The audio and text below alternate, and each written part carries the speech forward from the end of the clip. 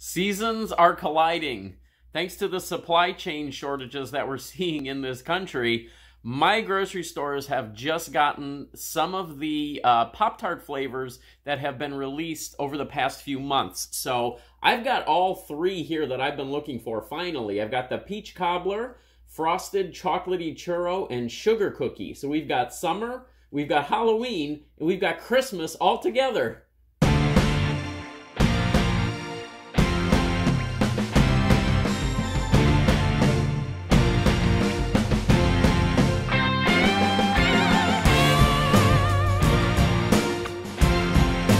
Hello, Goblins and Goblinettes. Welcome back to another edition of Destined to be Goblin. Destined Goblin here. This is where I will try a food product of some kind and decide whether or not I should give it my Destined Goblin seal of approval. Alright, Pop-Tarts has come out with several new flavors over the past few months, and like I said, thanks to the supply chain shortages that we have been seeing, my grocery stores just got a couple of these. These are the Peach Cobbler flavor. This was part of the summer products that came out from Pop-Tarts. There was a mango. I think there might have been a lemonade. Never found those, but I finally did find the Peach Cobbler. Then for Halloween, we had the Frosted Chocolatey Churro. So these are still out there. These are appearing now on my grocery store shelves. And now we are starting to see the Christmas things coming out already. We've got Sugar Cookie flavor. These are 380 calories for two pastries. The Peach Cobbler are 380 calories as well. And the Frosted Chocolatey Churro are 390 for 2 calories. Or for 390 calories for 2 pastries. There we go. 2 calories would be great, wouldn't it? All right, so these are the Peach Cobbler. I'm going to go ahead and open these up, and then I'm going to go ahead and toast these up. And we will see what the flavor is like after we get everything all set and ready to go here. So there's the Peach Cobbler. You can see it's got that nice peachy coloration on it. So looking forward to that one.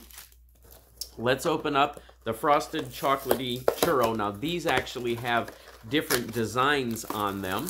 So we will see what kind of design we get in our package that we open up here. So there's one of those Frosted Chocolatey Churros, and the other one has a different design on it. So there we go. I'm going to toast one of those up as well, and you can see the different designs are shown here on the back of the box. So very festive back of the box there. Let's open up the Sugar Cookie. Looks like these have a lot of different types of designs on the pastries themselves as well. So let's see what these look like.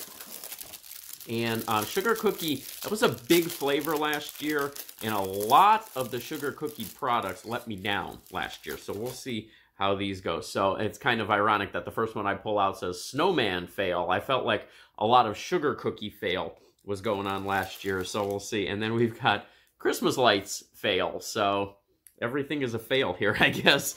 I'm going to go ahead and toast some of these up, and then we'll get started on the tasting. All right, I've got my pastries all nice and toasted. I'll give you a closer look in a second, and you'll be able to see I've got a nice little brown edge on some of them. Now, remember, Pop-Tarts usually recommends that you put your toaster on your lightest setting, put it through 1 cycle. I always say, know your machine, know your toaster, and kind of set it to your preferences as well. I like to toast mine a little bit longer. I do like mine a little bit crispier. But then again, Mrs. Goblin will tell you, I like my toast, my regular bread toasted a little bit more than most people do as well. So it's a personal preference thing, however you prefer to have your Pop-Tarts. I've got Monster Mug here loaded with some fresh cold water as a palate cleanser in between. I was going to put some milk in there. Milk goes great with Pop-Tarts, but I'm doing a soda review right after this, so I didn't think that was going to be a great combination. So I'm going to go ahead and go in reverse order here. Remember, we have the summer flavor, we have the fall flavor, and then we have the winter flavor here. I'm actually going to start with the winter flavor. That is the Sugar Cookie. So there you can see I've got that little bit of a toasted edge on that. They're a little bit more toasted than some people might prefer their Pop-Tarts. But I'm going to go ahead and try the sugar cookie flavor of Pop-Tart. This one is out now for the Christmas season.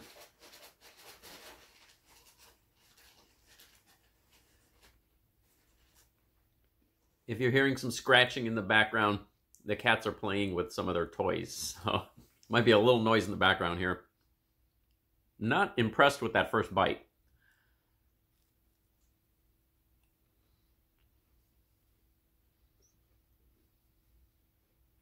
Well, like so many of those sugar cookie products last year that I tried last Christmas season, this one says snowman fail.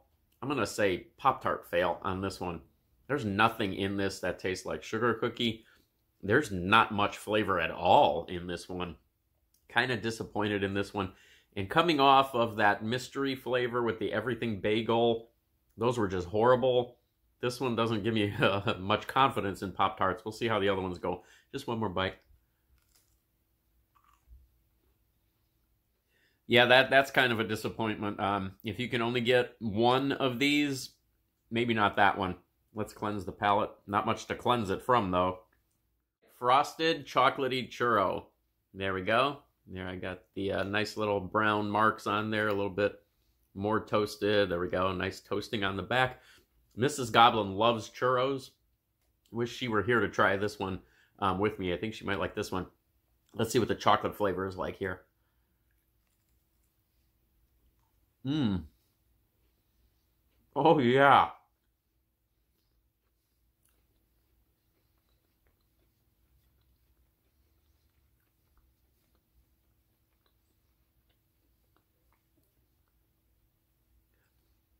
Now this is unique. This is good. Okay, the important thing on this one is that this is not just frosted chocolate. They're calling this Frosted Chocolatey Churro. So you're going to expect a different flavor than just a chocolate Pop-Tart. That is what you get with this. You get a strong chocolatey flavor, but you also get an undertone of kind of cinnamon, and maybe some other spice in there as well. But this has a great flavor. This is very reminiscent of eating a churro.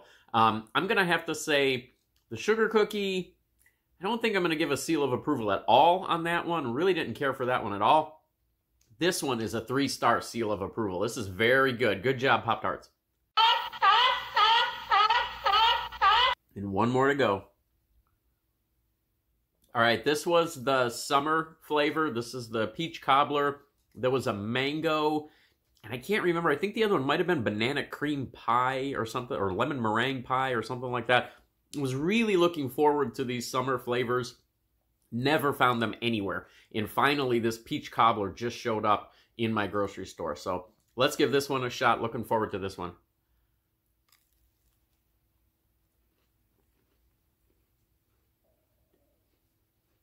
Mmm.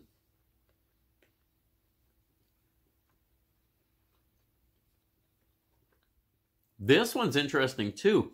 The filling on this one is a little thicker than usual. You can't really notice it there, but you definitely notice it when you take a bite.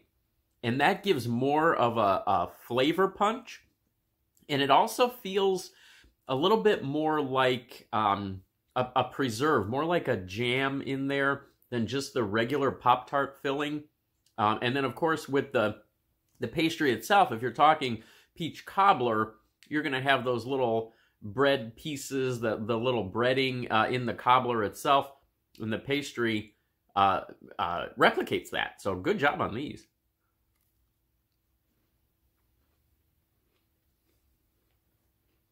The peach flavor is nice and strong on this. If I didn't know better, I'd almost say that there were pieces of peach in there. I'm sure there aren't, but texturally, it almost feels like there are little chunks of peach in there. Another 3-star seal of approval. Good job. All right, there we go. 3 new types of Pop-Tarts. You may be able to find all 3. You may only find those sugar cookie. It all depends on what's happening with your grocery stores and what they're able to get. So check out your stores, pick these up while you can, and I will catch you next time.